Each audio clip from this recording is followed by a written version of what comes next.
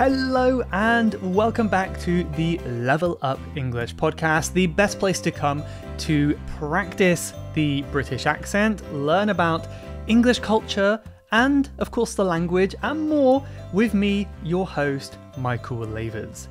I feel like that intro changes every time I do it, and maybe that's part of the fun. We'll see how it progresses each time I say it in future episodes. But anyway, yes, welcome back. I hope you're doing well. If it is your first time, then a big welcome to you. Today is going to be a very casual episode because I'll be doing an AMA.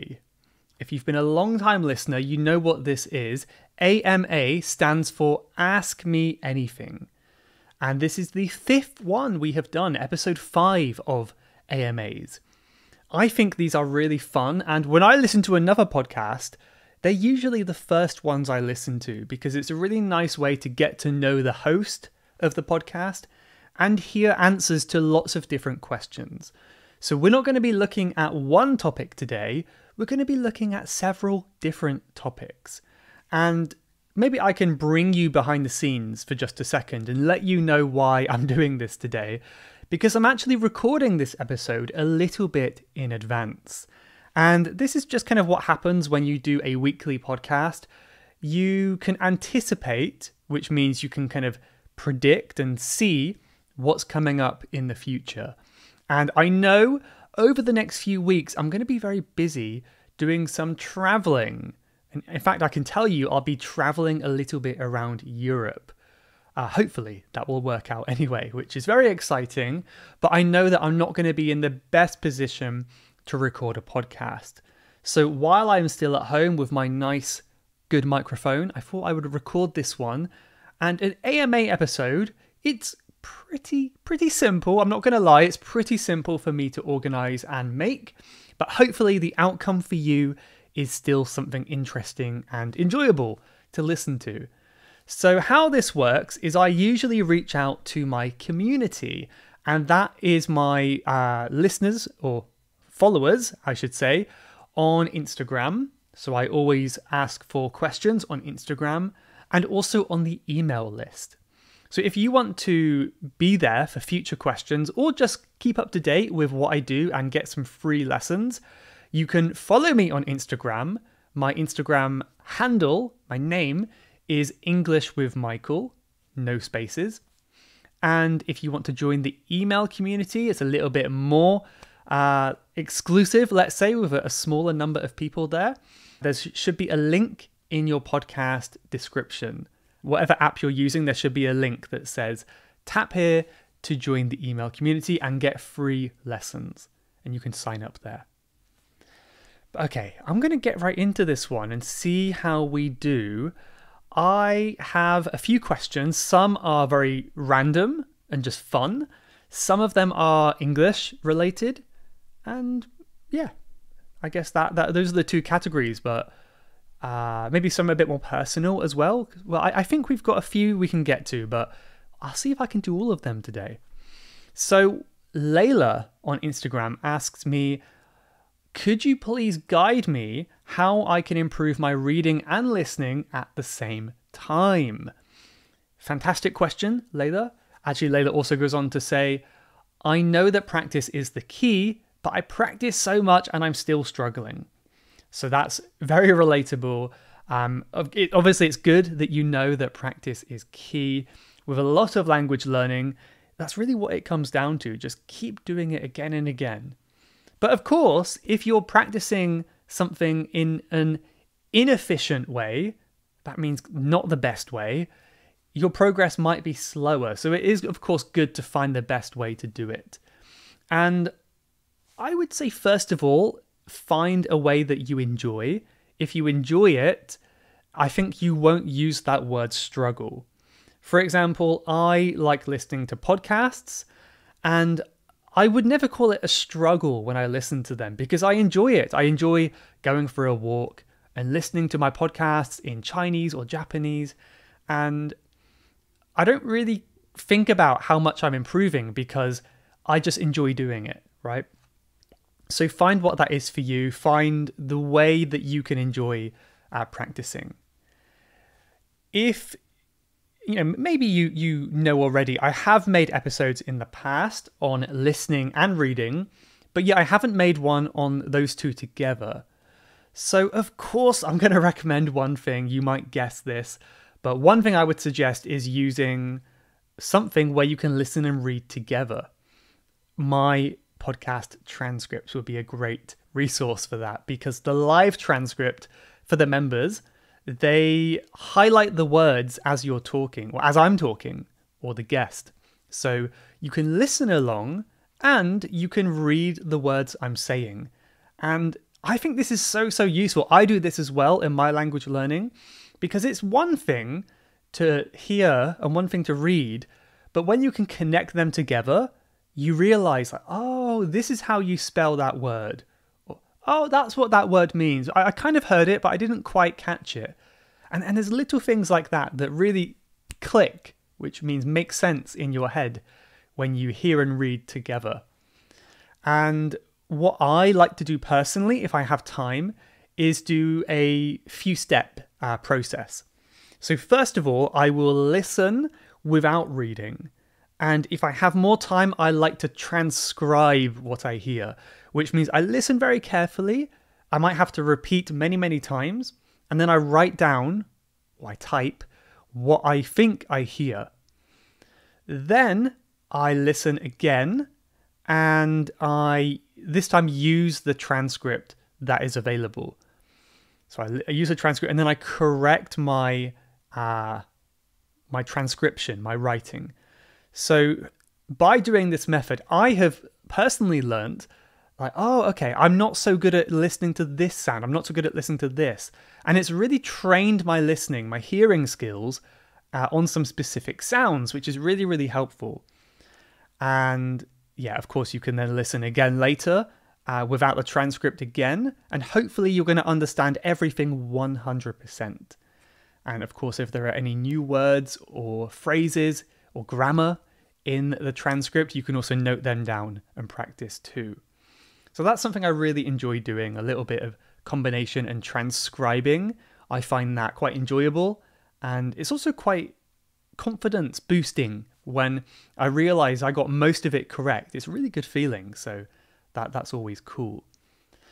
So that's one thing you could do. And I guess the other tip that I would just mention is you have to make sure that you're really actively studying, because especially with listening, it's really easy to be quite passive and you're not really paying attention. I think that's why I like transcribing so much, because it's impossible to transcribe passively. You have to really carefully pay attention. So however you do that, just make sure you're really being active in your studies and you're actually focusing on what they're saying and you're really processing what you're reading or what you're listening to. But yeah, I'm always a big advocate, a big fan of combining skills. So if you can read and listen together, and then maybe do some writing about what you are reading as well, and maybe some speaking. You could summarize what you just heard or read to your teacher or your friend, or even just to yourself. When you combine skills together, it's a really nice way to practice, because reading and listening, these are forms of input. You know, it is going in your ears and in your eyes. But if you can also practice output, like writing or speaking, then that's going to help you remember so much more. So that's my final tip. See how you can combine those skills together. Hope that helps, Layla. I had another question, a very simple one from Alani, who asks two questions actually. First of all, how many people are there in your group classes? So yes, I do group classes. I teach every Friday, and we have other teachers, like at the moment we have teacher Emma, who's helping on other days like Saturday and Tuesday. So we have a few group classes in the week, and the number of students really varies each time. The highest we've ever had is about 25. And last week we had a very small class. We had like 4 or 5 people last Friday.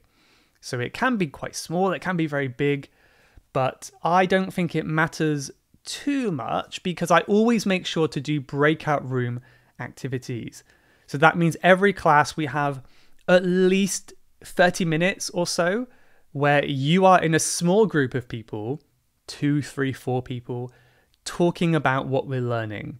And I might come in and check if you're okay, but I'm not going to interrupt you. So that allows you to have some conversation practice and ask any questions you need.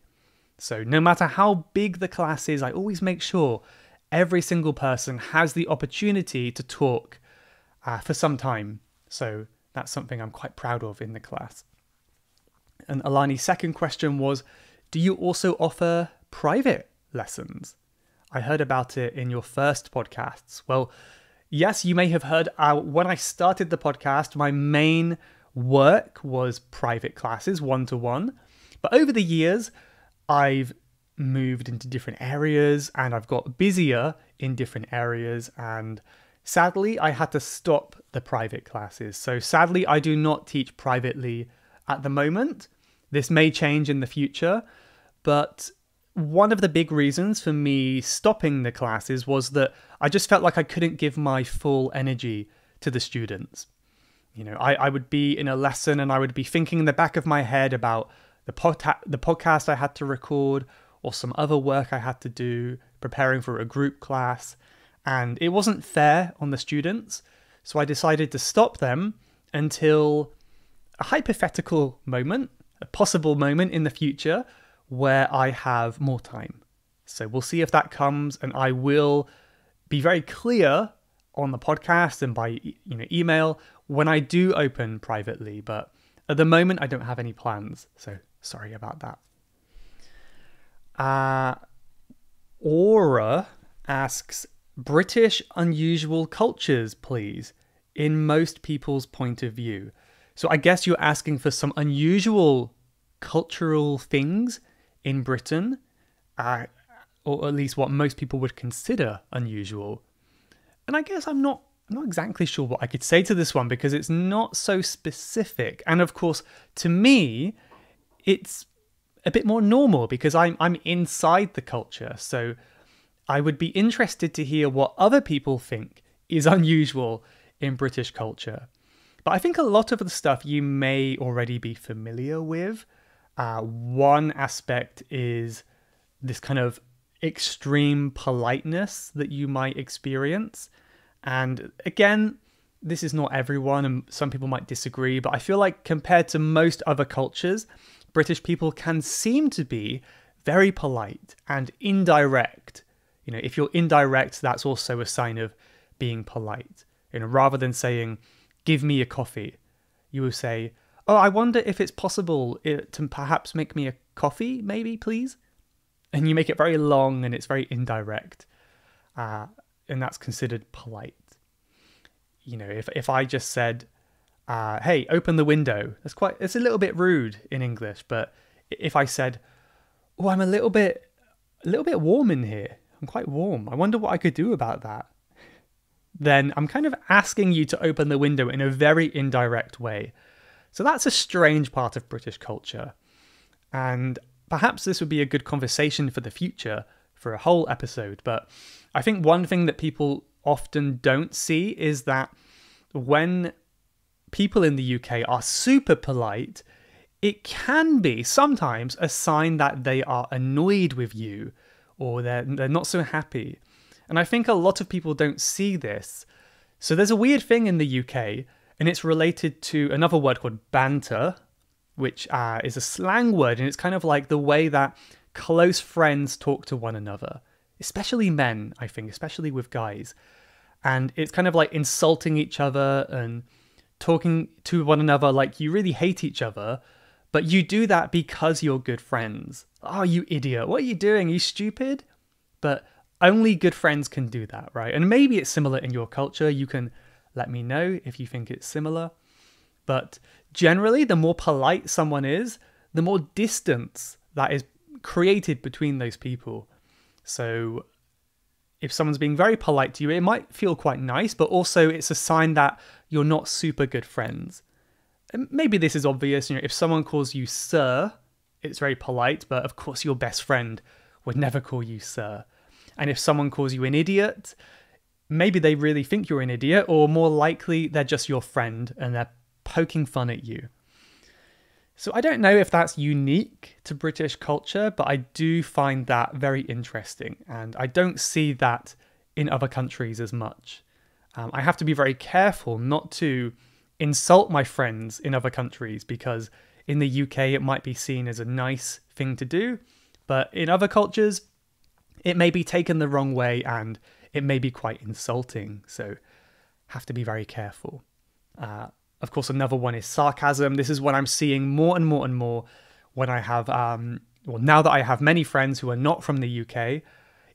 I'm quite sarcastic. I didn't know that before, but I reply to people in a very sarcastic way, and my humor is very sarcastic. So I might say, "Oh, what are you, stupid? Come on. How do you not know this?"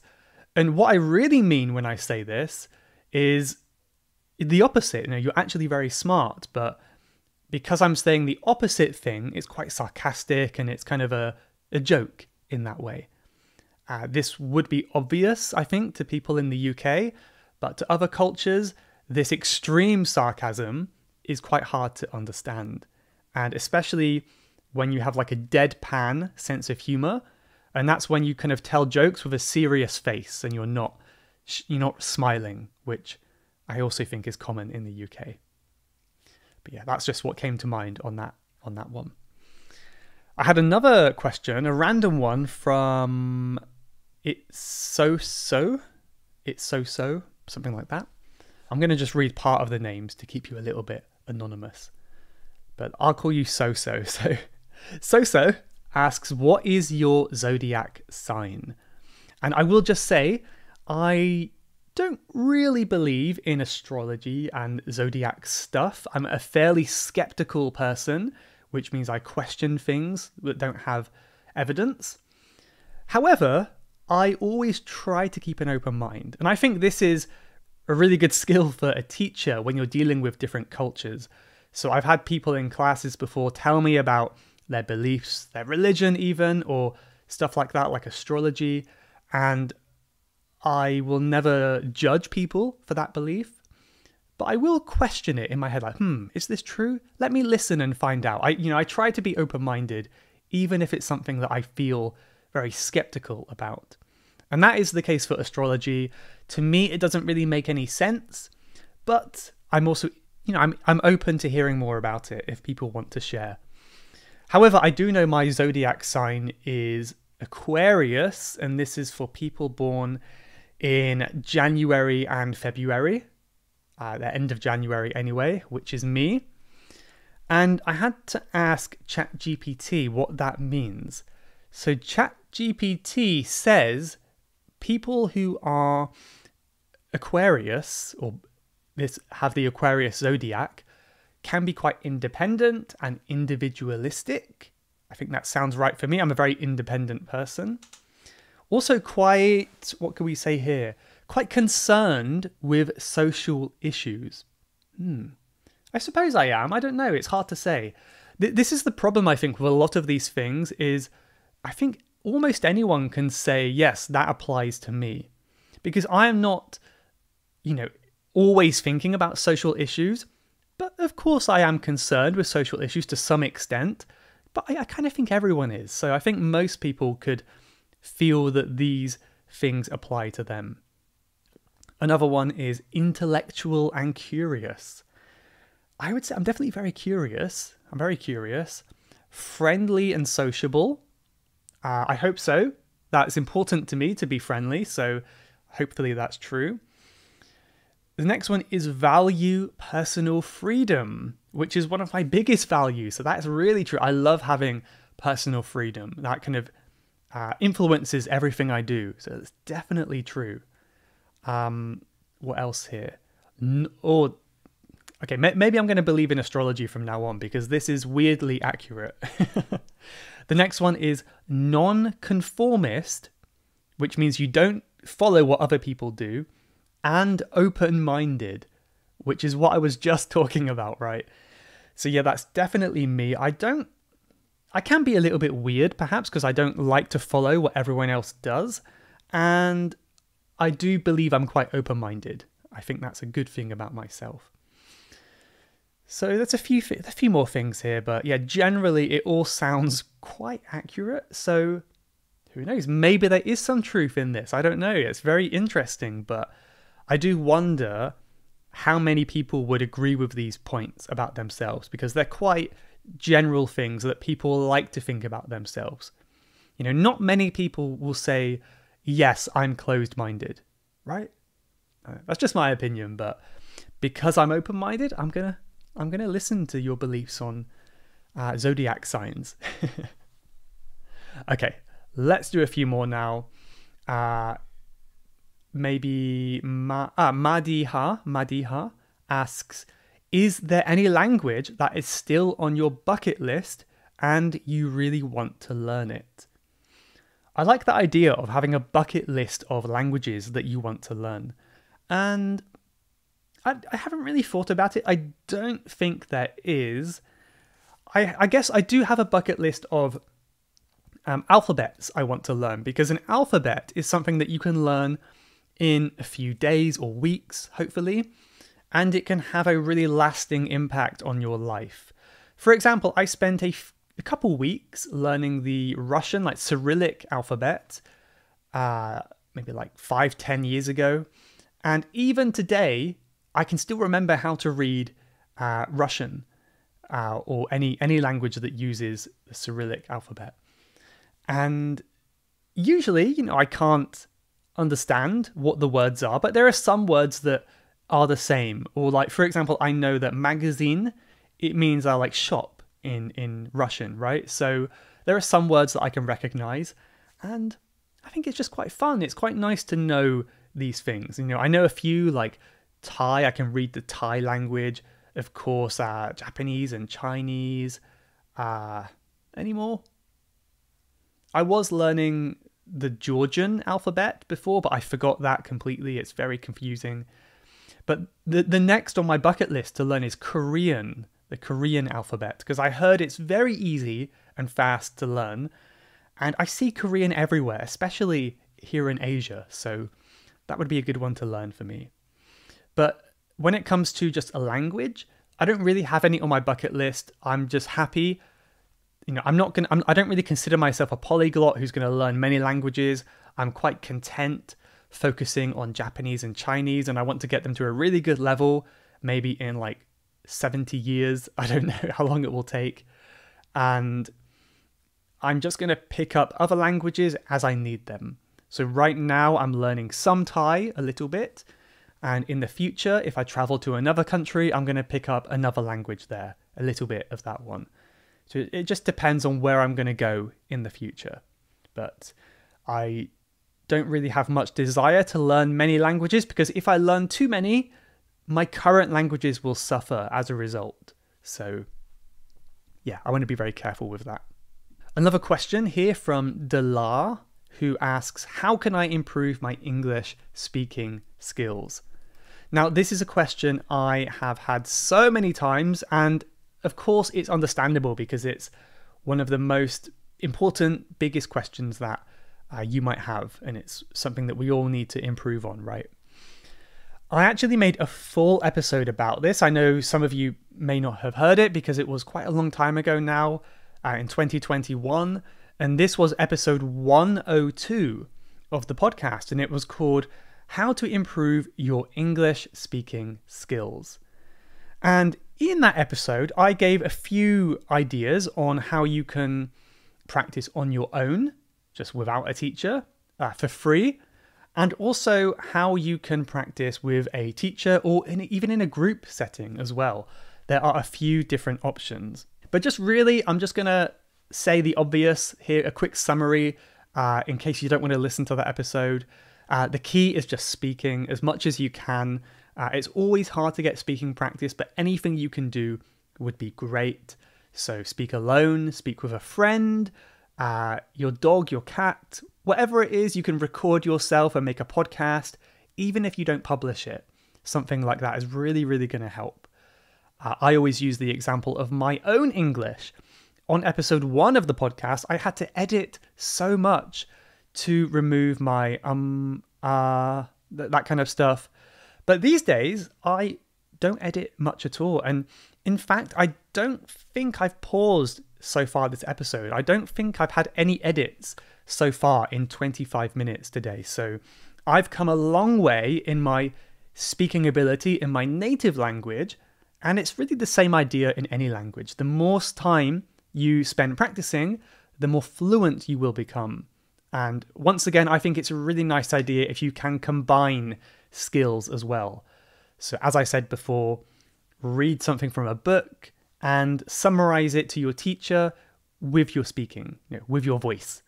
Or listen to this episode and summarize what you heard or some key takeaways by recording yourself as kind of like a private podcast for yourself.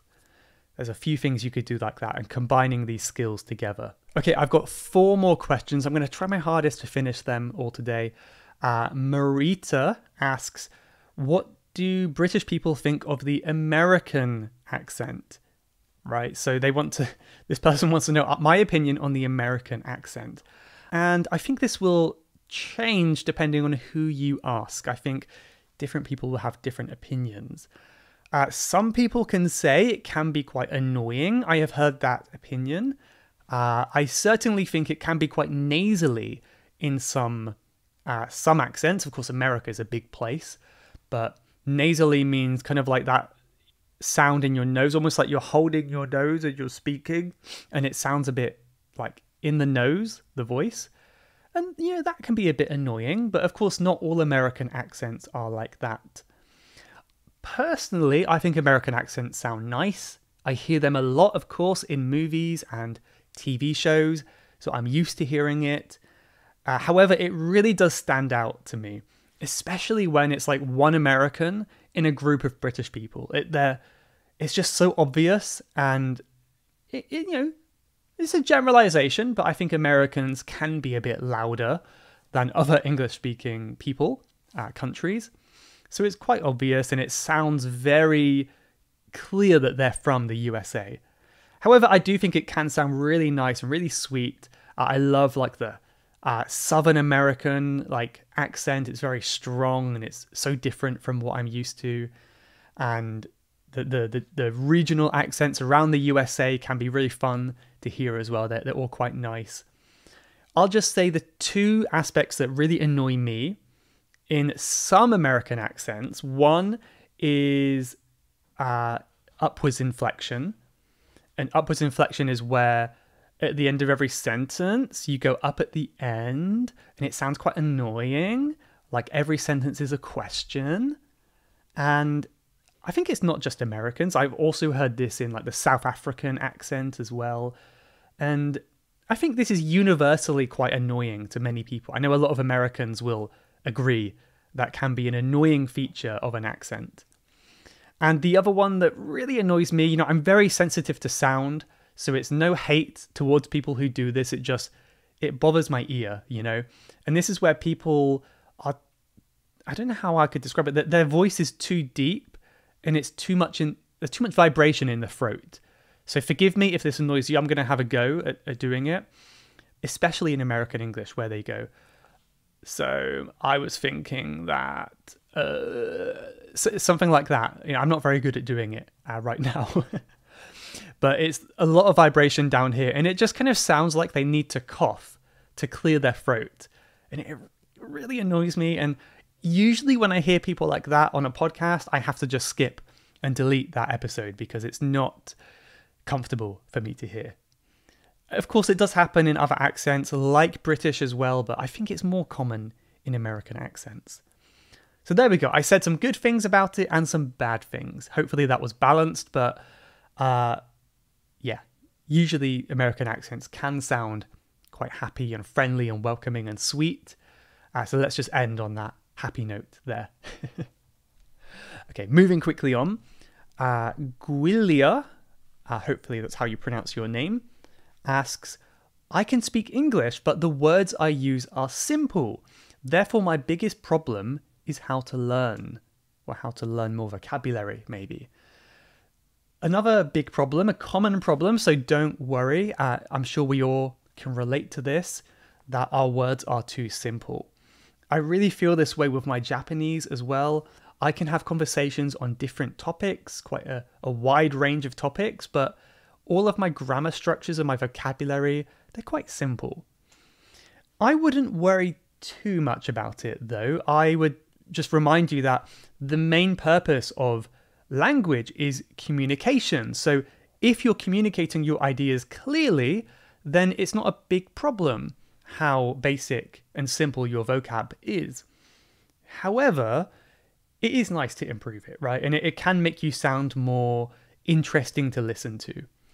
I don't have the biggest range of vocabulary when I'm talking. I don't use too many really advanced words. It's just not part of my habit, I guess. Maybe because I'm not very smart. I don't know. But I guess that's another point, isn't it? That generally, think about your own language. Native speakers don't use too many advanced words in their daily life. If you talk to someone on the streets of London, they're going to use words like nice, good, amazing, what else? Something like, or that thing, that stuff, the thing. I don't know. I can't think of any more words apart from stuff and thing, I suppose. But you get the idea that we use a lot of the same words again and again because, again, the idea is to convey a message in an understandable way.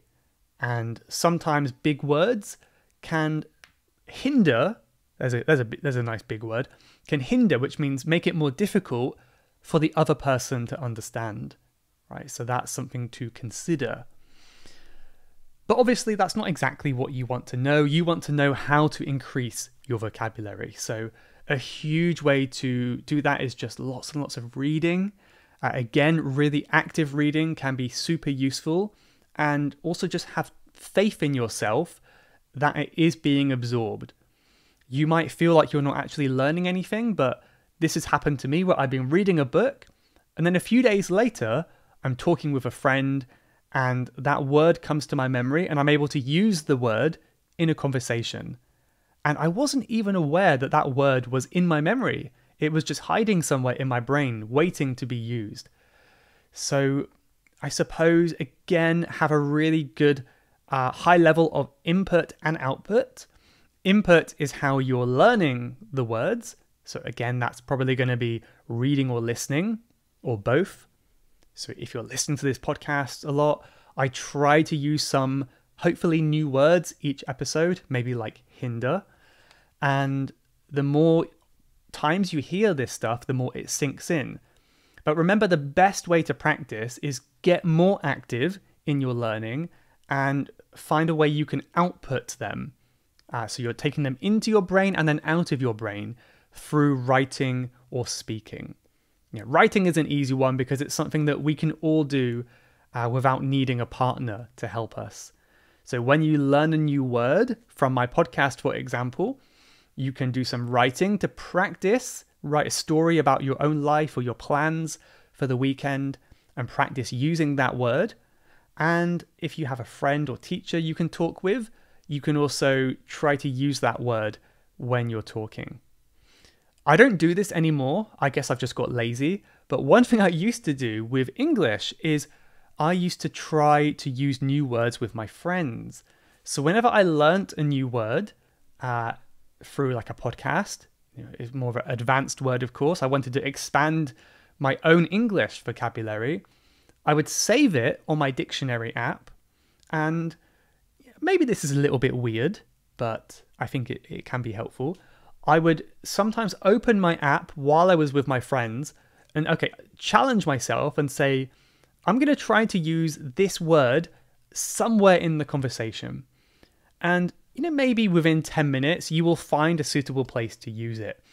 And just the fact that you've used it naturally in a conversation helps the word sink deeper into your memory and makes it more memorable because you've used it in a real situation. So yeah, just again, input and output. Try to work on that. Hopefully that helps. Okay, 2 more now. Actually, these are quite nice ones to finish on. They're quite fun. So one here from Telmakamran.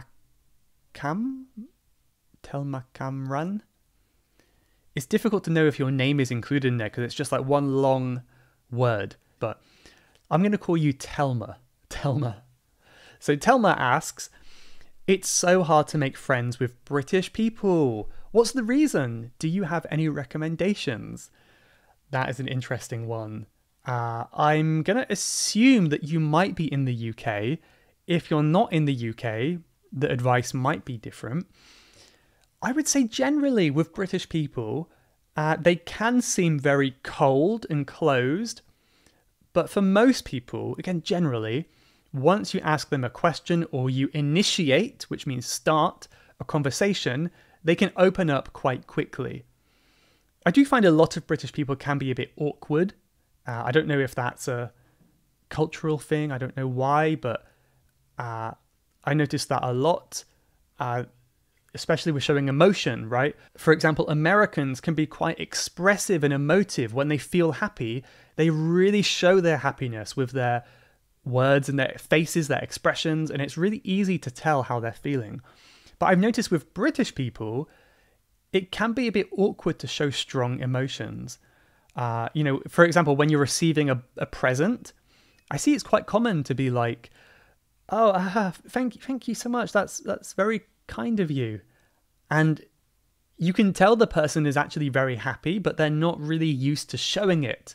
And I guess showing your emotions can be a sign of vulnerability. You're opening up to someone, and that can be quite scary. So keep that in mind that some people may not be always comfortable with opening up to strangers. But I would just say, first of all, don't be afraid of chatting to people. British people love to chat to people on the street, in the queue for the supermarket. Not everyone's going to be that way, but generally, a lot of people will be more than happy to have a chat. So don't feel afraid to do something like that, or just comment on the weather.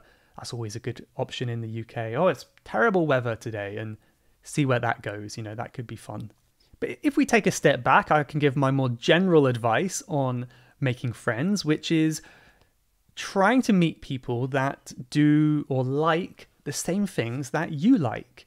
So this could be joining a club, going to a group where people are doing your hobby and making friends there. And it can be very hard if you're quite a shy person, but the more you open up, the more you can make these connections and make friends. So for example, here in Thailand, I like to do a few things. Like one of them is I go rock climbing, like indoor rock climbing. And I've met a few people there who I chat to when I see them. And that's a great way to meet like-minded people. That's people who like similar things to you. I also make sure to use or utilize technology and apps to make friends as well, because if you're meeting people who also want to meet people, it's going to be much easier, right? So a great resource is meetup.com, meetup.com. You can join a group and meet people there. If you're in London, for example, or any city really, I'm sure there will be people to meet and make friends with, and they'll be very open to meeting new people. Another one I used to use a lot when I was traveling was couch surfing. This is an app which is primarily for staying at people's houses for free. Very interesting idea. But it also has a feature called Hangouts, where you can see people in your local area. Usually these are travelers who want to hang out. And this could be, go get a drink, go explore the park, go get a coffee, something like that, or go to this tourist spot. And I made so many friends and connections with people through this app. Really recommend it. You do have to pay a small fee for this app now, but I would say it's worth it if you want to try just for 1 month. It could be a great way to make friends. So good luck on your mission to make some friends. Let me know how it goes. My final question is about my personal life, my plans, from Miro, who asks, are you planning to leave Thailand forever? Or do you miss your home country? Short answer is I don't really have any plans. I think the current plan is maybe to stay here for a couple years. I really like Thailand and I don't miss my home country that much. I love the expression, the quote, "Home is where your heart is." And for me, that feels very true. I can get very easily comfortable in a new place, and now I consider Thailand my home. I feel much more comfortable being here than maybe even back in the UK. It's interesting how quickly you can get used to a new place and become part of that community as well. So there's a lot I like about Thailand, even just like I know a lot of my neighbors here, whereas in the UK it is quite unusual to know your neighbors if you live in like a block of flats, right? There's a lot of nice things about living here. I would say there are some aspects of the UK that I miss, but they're not strong enough to want to go back anytime soon. But the main things I miss, well, one of the biggest things I miss, which you might not guess, is just the countryside, right? Thailand's nice, it's hot, it's got, you can go swimming any time of the year, it's got really nice things like that, but it's a bit more restrictive and the countryside is a little bit less beautiful. It of course depends where you go, but generally if you go somewhere random in the UK, you've got fields and forest, and anywhere you go, it will look fairly picturesque, fairly pretty. However, in Thailand, if you're dropped randomly in the country, you may be in some beautiful mountainous forest area, or you may just be in these fields. And in my opinion, the kind of field areas here don't look so pretty. They're just very flat and it's not anything too special. So I miss that, but I also really miss the freedom I have in the UK. There's so many footpaths and hiking paths. You could just walk from town to town, go hiking whenever you want to. And of course, the climate is very good for that as well. There are no mosquitoes or snakes or scorpions you have to worry about. Whereas here, it's a big worry. So if you like hiking, I think Europe or USA, but Europe is such a good place to go or to be. So that's one thing I miss, is just that freedom of walking around the countryside. But that's not strong enough reason to want to move back. So I'm going to visit from time to time, but I'm not going to plan to live there anytime soon. In fact, there are many more places I want to live before I go back to the UK. I'd love to live in Japan or China or other places maybe as well. But we'll see. I'm not a big planner for the future. I tend to take each day as it comes. So we'll see what happens, and that's kind of part of the excitement, isn't it? Okay, I am amazed that I got through all of the questions. So thank you all of you for submitting your questions. It was the perfect amount.